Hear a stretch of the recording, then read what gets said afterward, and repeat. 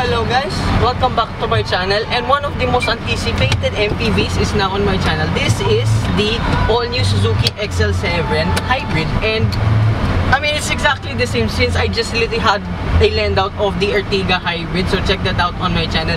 FYI, I will have a lend out of these two very soon, but this will be just a first dive impressions because why not? So powering this thing is still exactly the same. A 1.5 liter naturally aspirated 4-cylinder engine mated to a 12-volt mild hybrid system that produces 104 horsepower and 138 Newton meters of torque, mated to a 4-speed automatic transmission. So first impressions immediately with the ride. I mean, it feels exactly the same like with the older Ertiga. However, since this being now the XL7 Hybrid, this has a much larger ground clearance at 200 millimeters, and then as Floyd. Yeah, it feels the same, which I don't mind it because I did love the performance of the Ertiga Hybrid.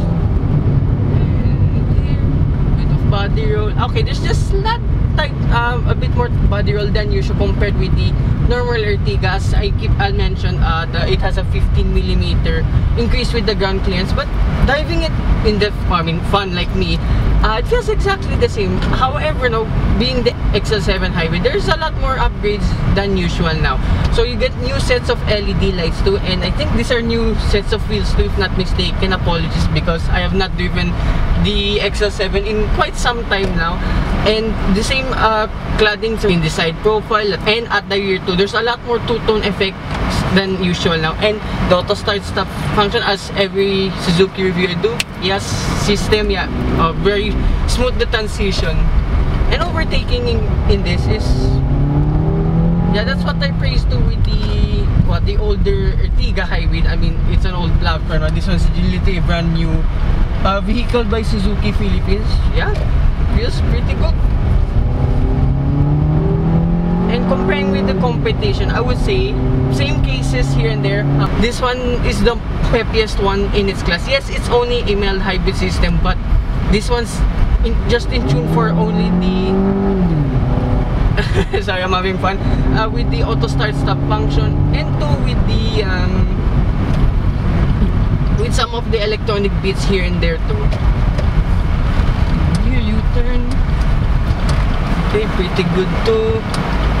Brakes pretty spongy, but again, it's feels exactly the same too, like with the normal Ertiga Hybrid. Yes, the engine will scream a lot, but it's given in this category.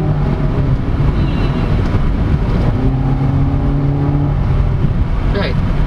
Over bumps and humps, I think this is just a tad more comfortable than the normal Ertiga Hybrid. Yes, despite the raise a bit more ground clearance than usual now, this actually soaks all the bumps and humps pretty well. Actually, the suspension is quite softer than usual now.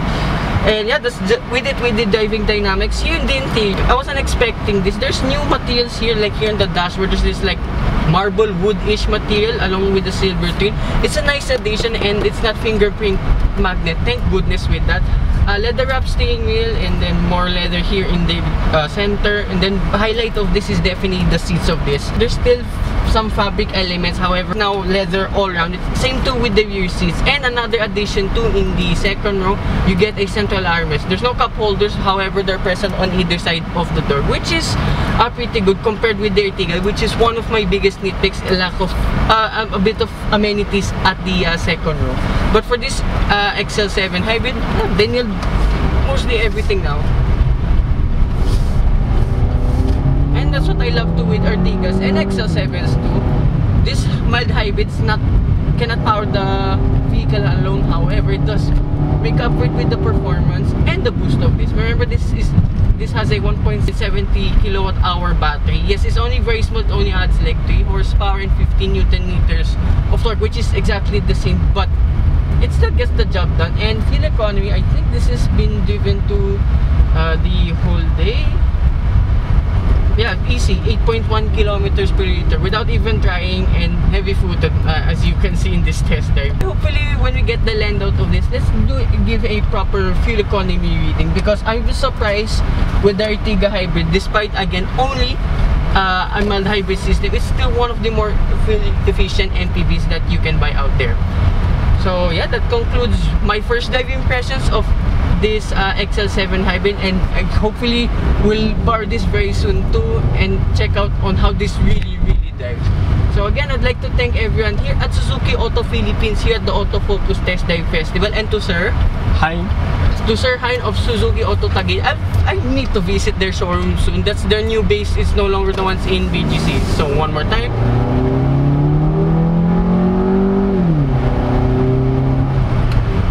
Right, so hope you guys like and subscribe, and I will see you with the land out of this and more Suzuki reviews coming right up.